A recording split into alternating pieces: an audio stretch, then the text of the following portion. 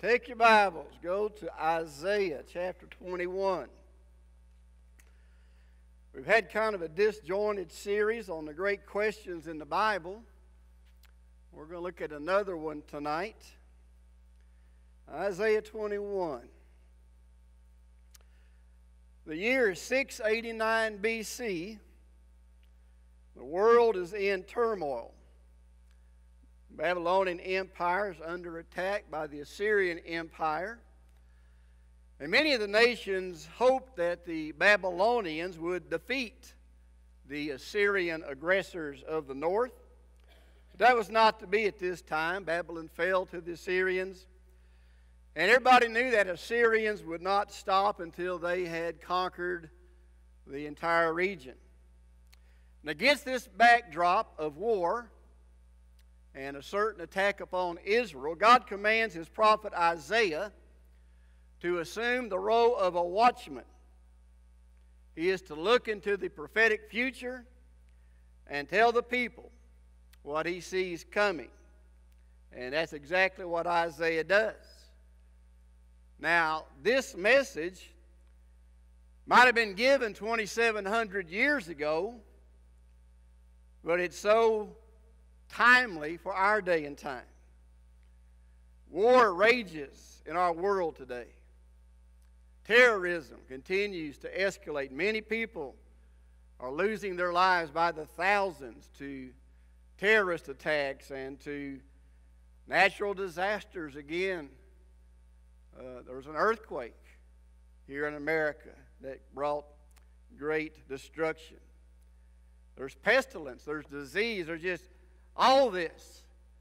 There's this terrible tsunami of sin that is ever rising in our world today.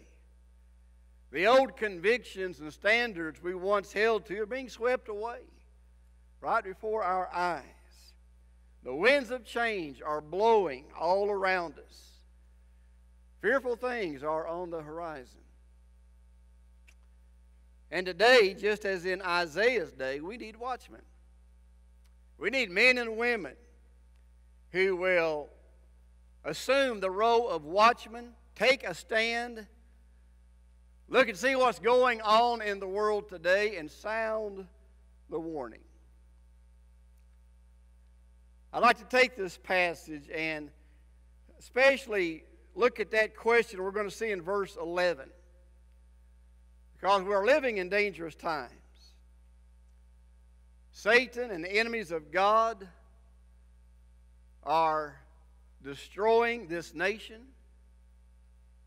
destroying many homes and many churches. We're going to avoid that. We're going to have to take heed to this passage tonight. So if you'll stand with me, we're going to read from chapter 21, beginning with verse 6. It says, "For thus hath the Lord said unto me, Go set a watchman, let him declare what he sees. And he saw a chariot with a couple of horsemen, a chariot of asses and a chariot of camels. And he hearkened diligently with much heed. And he cried, A lion!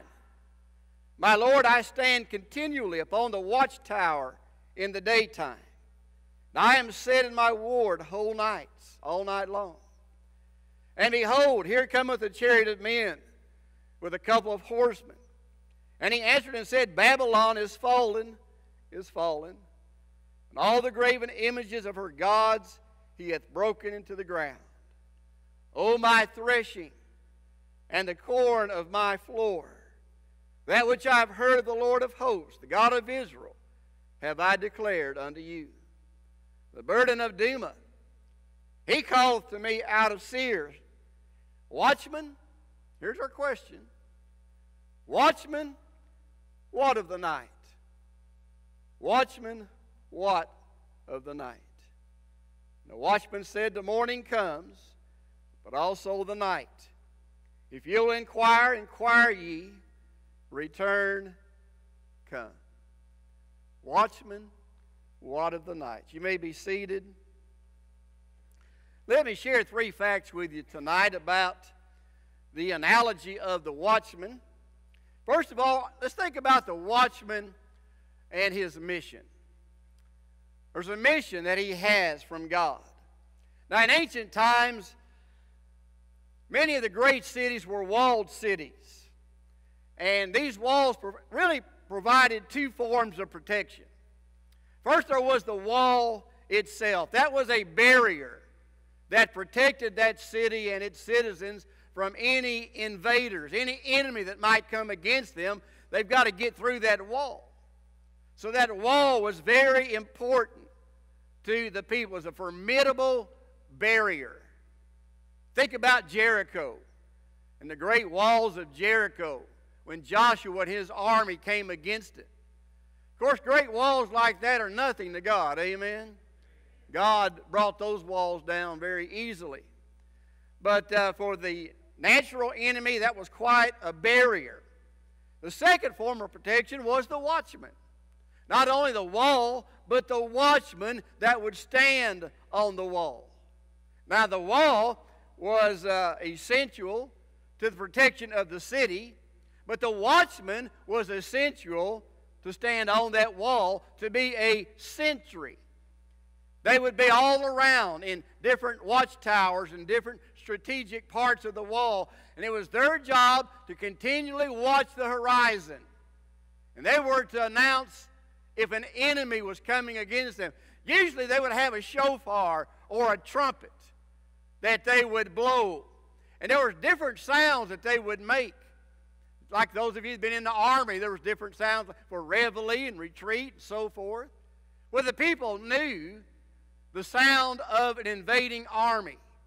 And they would blow the shofar to alert the people of coming danger so that they could prepare. So the watchman was very essential to the walls that surrounded the city. Without the wall, the watchman would have not been necessary. He goes on to point out the duties of the watchman. Two things. First of all, he was to watch. Makes sense, doesn't it? A watchman should watch. He is to stand on the tower, on the wall, and he is to constantly to watch the countryside. He's always got to be alert, doesn't he?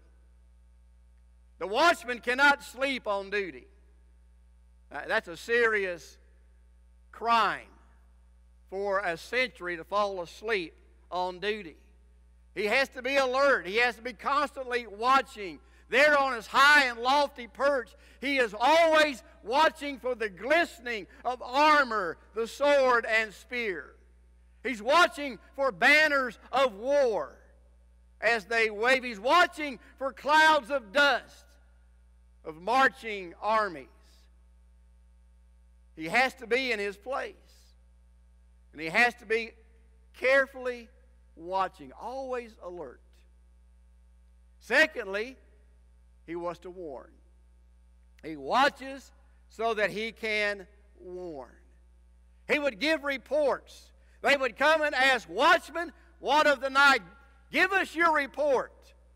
What have you seen this day?"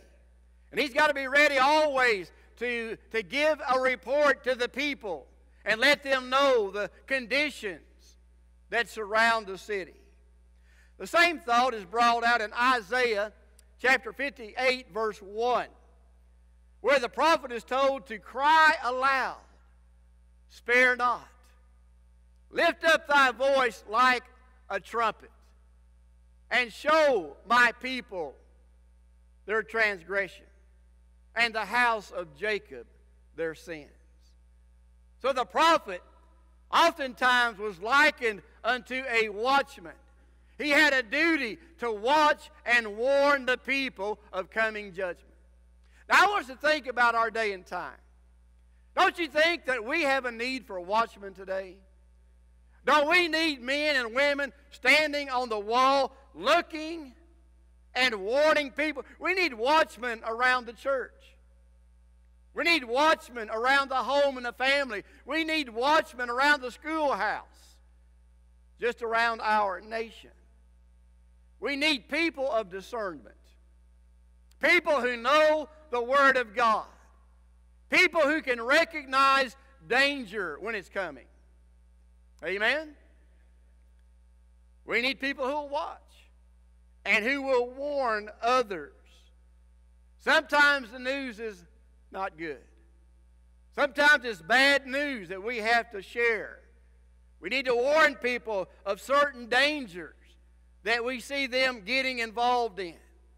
The enemy comes against us. The enemy's coming against the church, folks. The church is being attacked like never before. There are people that are trying to lead us down the wrong pathway. They want to change our worship. They want to change our Bible. They want to change our hymn book. They want to change the message. We need to see that, don't we? And sound the warning. Sound the warning. The home and family are under attack today. Children have forgotten the meaning of submission and obedience. Husbands and wives have no concept of faithfulness and fidelity. That till death do us part is a serious vow. Parents have forgotten how to discipline their children. They don't know how to apply the Board of Education to the seat of learning. My dad understood that very well. We're raising a generation of rebels who know nothing of honoring father and mother and respecting authority that's placed before them.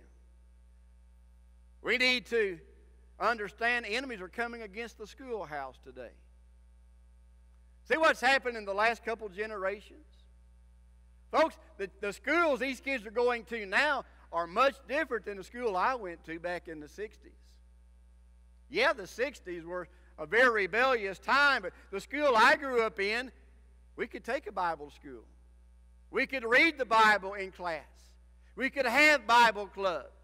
We could have prayer to start the day. I remember our principal leading us in prayer every morning over the intercom. He would ask God to bless that day and keep us safe and protect us. Can't do that today. That's forbidden. God's been kicked out of the schoolhouse. The Bible's been kicked out.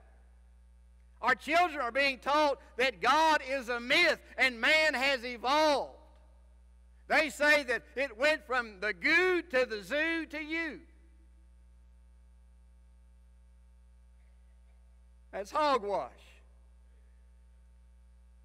God has been marginalized. Children have been taught He does not exist, that they're just the result of evolution. There's no rules, there's no boundaries. And this generation is careening down a highway to hell. They need some watchmen who will sound the trumpet and warn them of the consequences of what's going on today. We could stay within these walls and not say anything. But folks, listen, people outside these walls are dying and going to hell. They're being deceived by this culture. And if we don't get out there and share the gospel message and warn them of judgment to come, who is? Who's going to do that? They cry. Brother Matt and I, we've been fairly successful lately in winning some folks to the Lord. And I tell you what I'm seeing, I think because of the upheaval of this day and time, and even lost people can see that things are just not right. And I think they're searching for answers. I'm finding people these days that are willing to listen. I've not had the door shut in my face in quite a while. People are willing to listen. They want to hear some answers. We've got the answers. You've got neighbors, I think, that will listen. You've got co-workers that will listen. You've got classmates that will listen. We need to tell them. We need to share with them the good news of Jesus Christ. We need watchmen today. First, secondly, let's think about the watchman and his methods. Now, he said his job is to watch and warn, right? Well, first of all, he is to be vigilant in his watching. He is to hearken diligently with much heed to what he saw. He's to take great care in watching and great care in noting what's going on around him. He's compared to a lion. Now, I read somewhere that lions have very short eyelids. And while they're sleeping, they have the appearance that their eyes are open and they're watching you. Thought that was significant. We've got to always be watching. We can't be sleeping in this day and time. We've got to be in our place both day and night. We cannot leave that post, but remain there to make sure that nothing gets past us. Nothing comes in that will destroy that which we care for. Look at what the Bible says in 1 Peter 5:8. Talking about our enemy today. Peter says, be sober, be vigilant, because your adversary the devil, as a roaring lion, walketh about seeking whom he may devour. That word vigilant just means be watchful.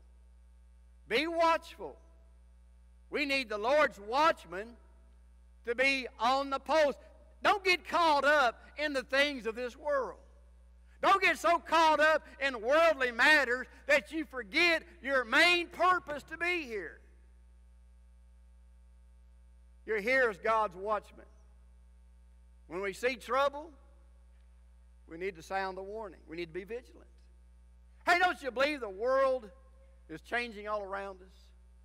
And it's changing fast. Without giving the devil any glory, I've got to admit, he's a pretty slick adversary. Amen. He's very deceitful.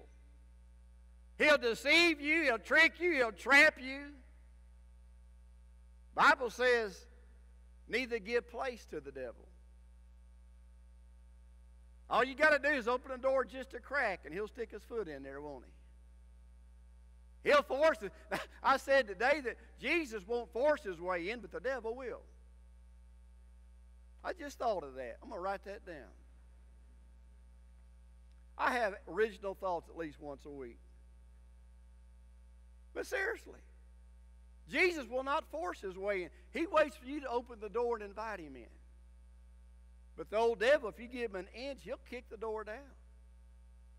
He's very aggressive, isn't he? And he seeks to do his worst, especially against the people of God. He wants to get a foothold into this church.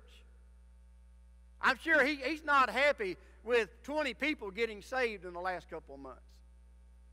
I don't think he's happy with that, do you? I think we might have gotten his attention. You know what he's going to do? He's going to start looking for some way to cause trouble. He's going to try to disrupt what's going on in this church. He's going to be looking for some disgruntled member. Somebody that he can use to stir things up and cause problems. Hey, as a watchman, we've got to be alert and never let him do that. Never let him use you to cause problems. Not only in the church, but in your home, in your marriage. He's always looking to see if he can cause destruction in your life. He's your adversary. He's your enemy. He's after our young people. Brother Matt, he'd love to get a hold of your youth group and tear it up. I'm kind of proud the way the youth group has been responding. Brother Matt's got a new idea that I think is a great idea. Special shirts for those teens that will step up and just be part of an elite force in our youth group. I think that's a great idea. It'll motivate our young people to not just want to be average, but to step up and be a champion for Christ. And I'm proud to see some of these young people are responding to this.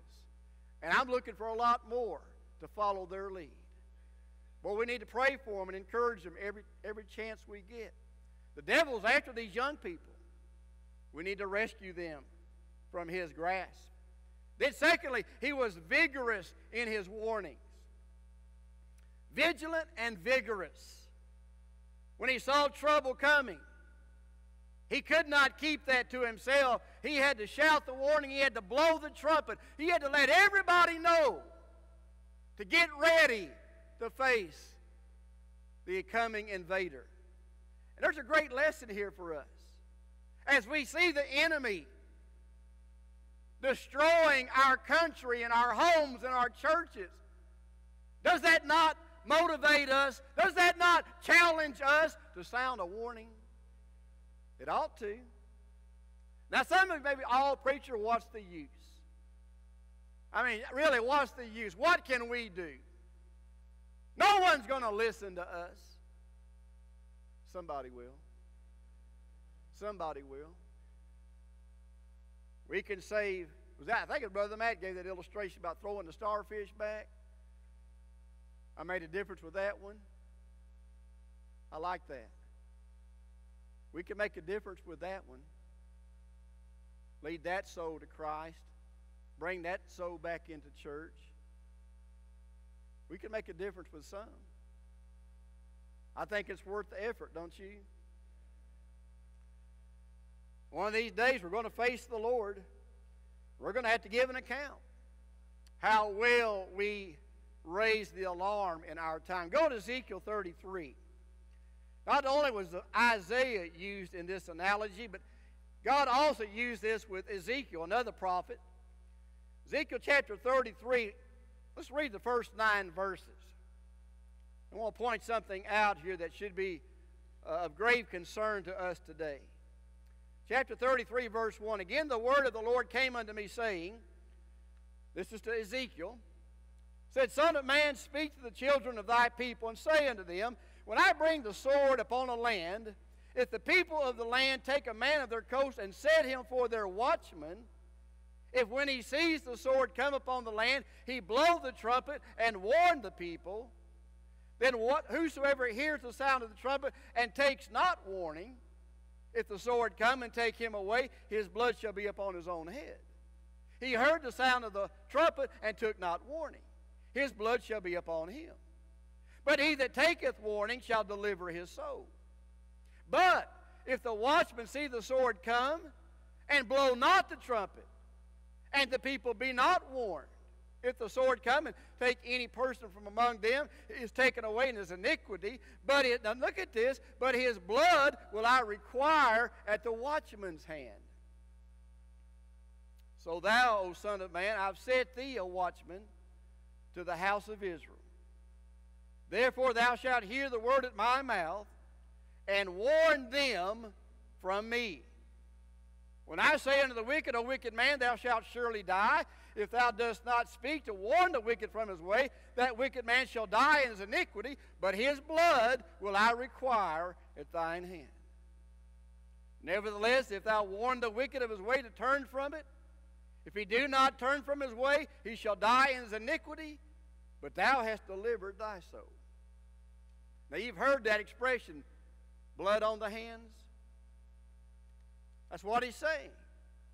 He's saying, Ezekiel, if you fail to warn these people of judgment that's to come, and they are consumed in the judgment, if you fail to warn them, their blood will be upon you. Now, how do you think that applies today?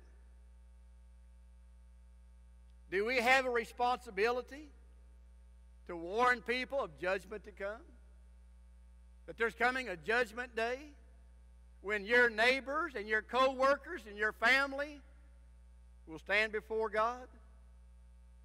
And if you fail to warn them, they're still going to die in their iniquity. But God says, when you stand before me, you're going to be held responsible for this. Their blood shall be upon you. That sounds pretty serious, doesn't it? I think that ought to motivate us.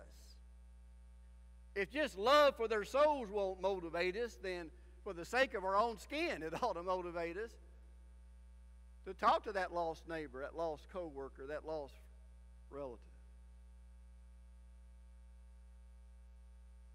Is there any blood on your hands? Are you going to be responsible for your neighbors? if they die and go to hell and you did not warn them? We need to take heed to these things and warn people and share the gospel with them. Here's a third thought. I want us to think about the watchman and his message. The watchman and his message. Going back to Isaiah 21. Isaiah declares a prophecy against the people of Edom. They're pictured as someone who approaches the wall, and they yell up to the watchman during the night. They say, "Watchman, what of the night?" Now, as I studied that, that can be interpreted several ways.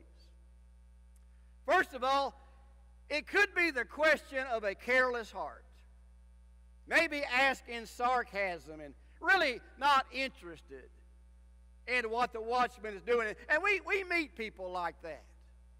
They're very sarcastic, and they mock what we believe and what we stand in.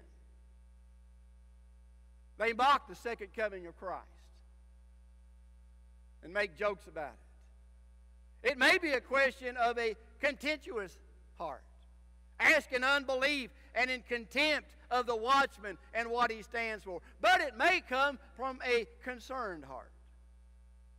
Or maybe someone saying, they may come to you and me and really want to know what's coming.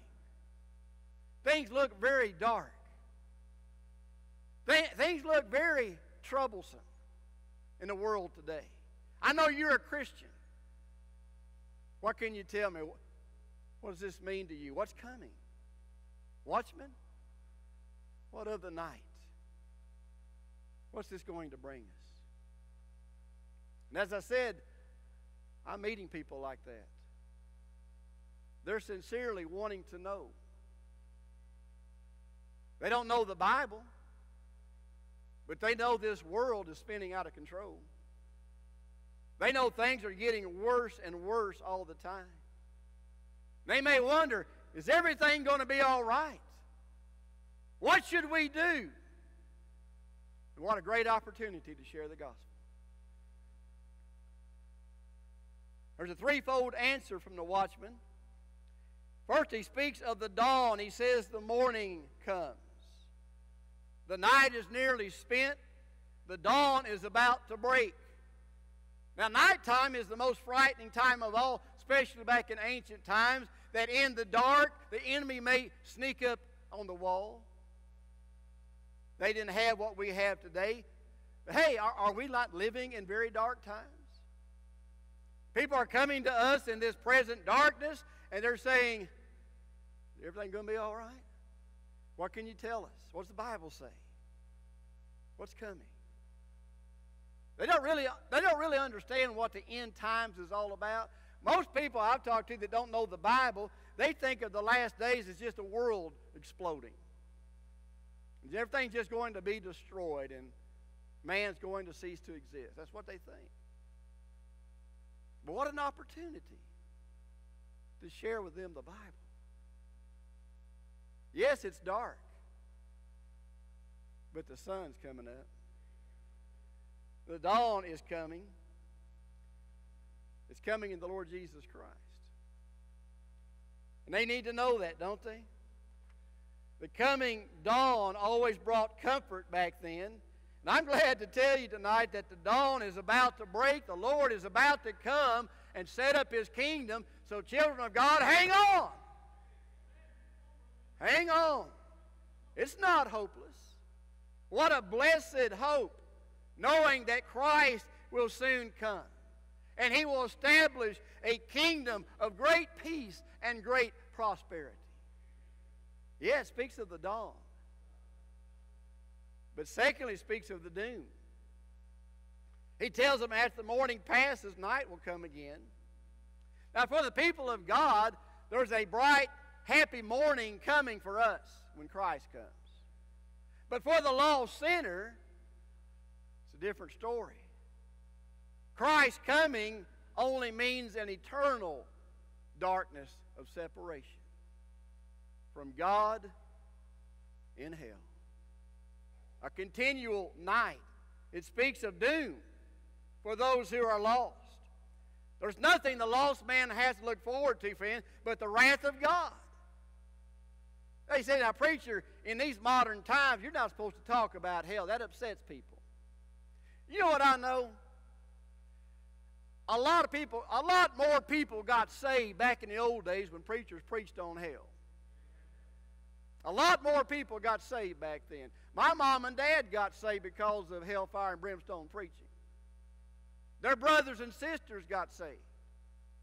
My dad and 5 uncles got saved and entered the ministry.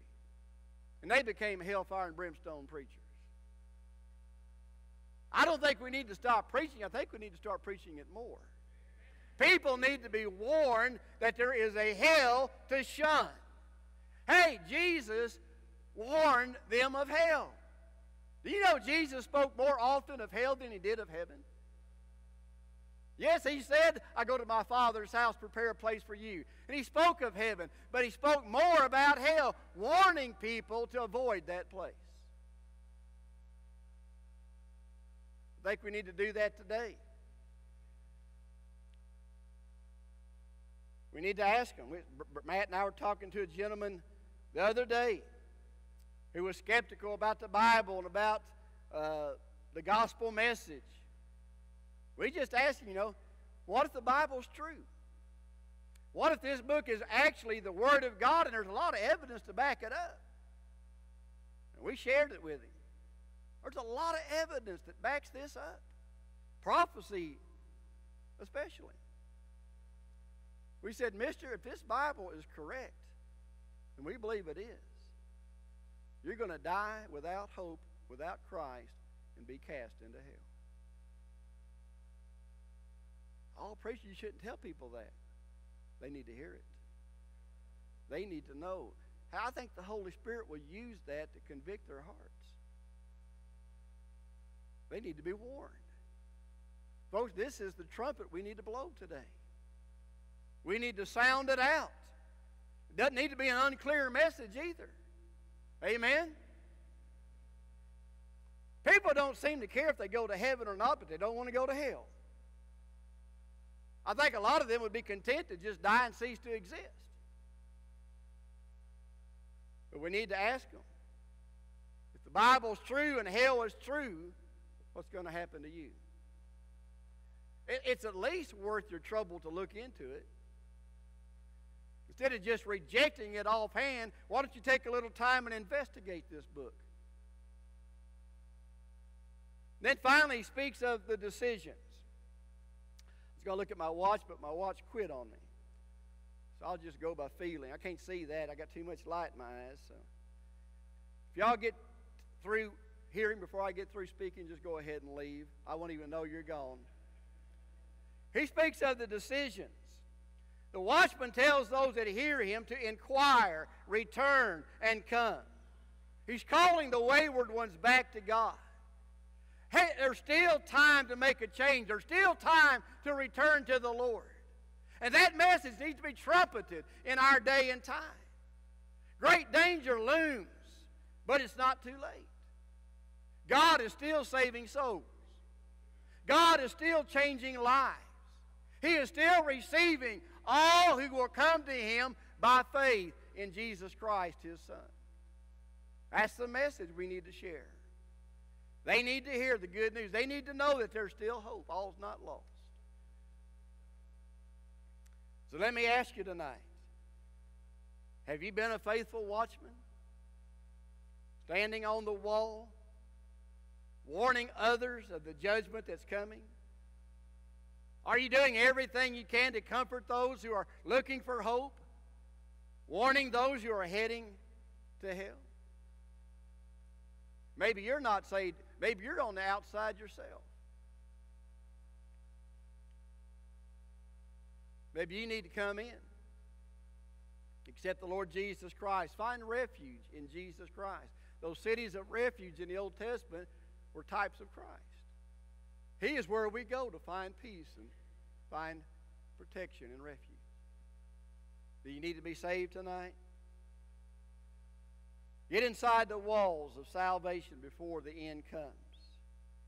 Did you come tonight to inquire, watchman? What of the night? Watchman, what can you tell us about what's going on around the world today? Is there any hope? What's God about to do? This blackness of darkness that we're in today, the morning is going to come. Christ is coming. A morning for the redeemed, but blackness of night for those who reject Christ. Hey, if the Spirit's speaking to your heart today, listen. Listen to that still small voice and heed His warning. Obey the Word of God tonight.